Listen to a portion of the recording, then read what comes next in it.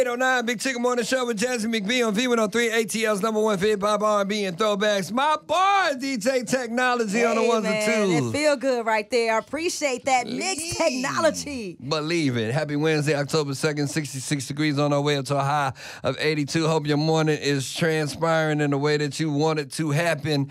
We have the honor and privilege of welcoming into the situation Attorney Ben Crump. How are you, sir? I'm good, Tigger, Jazzy. Top of the morning. I know, right? Good morning. I know you busy because it seems like I ain't seen you in a long time. Hey, man. Fighting for black people is an everyday job, man. It certainly is. Yeah, we thank you for sure. Yes, ma'am, Queen. Listen, Ben Crump is presenting this wonderful thing on Sunday, October 13th at Wolf Creek Amphitheater called the Justice. Jazz for Justice. Jam for Justice. Jam for Justice. Jam for Justice is featuring Killer Mike, Anthony Hamilton, Mariah the Scientist, Ty Tribbett, C Black God. I see C Black over there. Right, it's going to be a thing. It is. Why are you having this wonderful event? Hey, it's a concert for a purpose, Tigger, because right now we got to find other ways to influence the culture. They're attacking black culture in the high schools. They're attacking black literature in the high schools. They're attacking black history in the high schools. So we collectively as the village got to find a better way to influence our young people to make sure, Jazzy, they don't miss out on the black history that is so relevant today, now more than ever, especially, Tigger, when we're dealing with enemies of equality who are presenting Project 2025 to try to say stuff like Governor Ron DeSantis talking about slavery had a positive impact for enslaved people. So this concert is for the culture. October the 13th, gates open at 3 o'clock, Wolf Creek Amphitheater, South Fulton, the blackest city in America. Black people, let's come together, have black love, and unite. Amen. Tickets are available at varietyent.net. And when we come back, we got more with Attorney Ben Crump. We talking more about the Jam for Justice and everything he got going on right here. Big Chicken Morning Show with Jazzy McBee on the People's Station V103. 823, Big Chicken Morning Show with Jazzy McBee on V103, ATL's #1 for hip-hop, R&B, and throwbacks. Ladies and gentlemen, boys and girls, privileged to have in studio with us Attorney Benjamin Crump. How are you, sir? Hey, I'm good, brother. Fighting on the front line. I know all that's the right. time. And my attorney. Hopefully I never need you, but we building that. Jazzy, you on speed dial, Queen. Listen, you heard that? That's what's happening. Listen, the Thank you for Jam for coming in. Justice is happening Sunday, October 13th at Wolf Creek Amphitheater. Gates open at 3. Showtime is 5.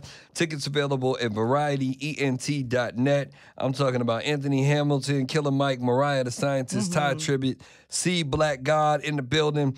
It's going to be hosted by our very own DJ Greg Street. Yeah. Sounds by our very own DJ Jelly. Nice. Congresswoman Jasmine Crockett, Nakima Williams, Pastor Jamal Brown. Man, it's going to be a time. Lot. Oh my gosh, nice. It's going to be great. Concert with a purpose, and the purpose is for our people, especially Justice. our culture that's under attack. And in November, y'all, Tigger, Jazzy, it's history repeating itself. Atlanta will be the center of the universe for this 2024 election. And so we're going to be talking at the concert about the purpose, y'all. We got an opportunity to make history by electing my dear friend, fellow barrister, Vice President Kamala Harris as the first black woman to be president of the United States of America. I know that's right. And speaking of Georgia, I know you represent Amber Thurman. The family filed a lawsuit. Tell me a little bit more about that. Certainly, we are getting the medical records. We are contemplating every possible legal avenue to get justice for Amber Thurman, Jazzy. Obviously, a lot of people got introduced to her when Vice President Harris was doing the town hall with Oprah Winfrey, and it had came out that Amber Thurman, right here in the greater Atlanta, Georgia area, was the first person documented, first woman to suffer a fatality in connection with these extreme abortion laws that put into question if a woman is lying in the hospital bed, Tigger, doctors can save her life. her death is preventable. But yet, because these extreme laws, they say, well, will I go to prison if I do it? And we're arguing that she had taken the abortion pills. There was no viable fetus. There was tissue that remained inside of her that was causing an infection that was making it septic. And I mean, 20 hours, pain and suffering, agony. This beautiful black queen, a mother of a 6-year-old boy, and where were the bedside manners, Tigger? I'm just saying, where's the humanity? What about the Hippocratic oath to do no harm and to save lives? Well, in Georgia, it's a big issue with black women, maternal mortality rates. Yes, it is. And so we got to deal with this, Jazz. And so that's why we're going to get justice for Amber Thurman. Her mother, Jeanette Williams, won't be suffering in silence alone. We're going to make sure everybody say her name. This is Atlanta, y'all. This is our home girl. So we got attorney Benjamin Crump in the building. It's been 12, 13 years since Trayvon Martin. Yeah, man. You've had many high-profile cases since then, and we appreciate your hard work and your efforts on them. Well, just to keep everybody updated on some of them, there's some new development in the Breonna Taylor case. Yeah, just yesterday, the breaking news is, this federal judge dismissed the charges against the 2 officers who lied, Jazzy, on the search warrant. They lied on the probable cause affidavit to entice the judge to sign the no-knock warrant, which, by the way, they disproportionately serve against black people. They ain't kicking in white people's doors at 1 o'clock in the morning unannounced, but they feel they can do this to black people. So the judge logic, which is, I think, just asinine. He said that because Kenny Walker, Breonna's boyfriend, they thought somebody breaking in their house at 1 in the morning while she's practically naked in her nightgown, in her bed. Kenny and them think they're breaking in. He is a law-abiding citizen with every right to the Second Amendment, because black people got a right to the Second Amendment too. And he was defending his house, his castle, his woman, and so he shoots at what he thinks are intruders. And then obviously 32 bullets come and 8 bullet holes end up in Breonna's body. And the judge rationalizes that, well, if he wouldn't have shot back trying to defend his house, then Breonna wouldn't be dead. So we're going to blame it all on him and just not even pay attention to the fact that the cops lied on Breonna. I mean, they lied on her. So the district attorney, and thank God for Kristen Clark, the black woman heading up the Civil Rights Division of the Department of Justice. She has been dogmatic, got convictions for George Floyd killers, got conviction for Ahmaud Arbery killers. I mean, she's going at them. She refiled.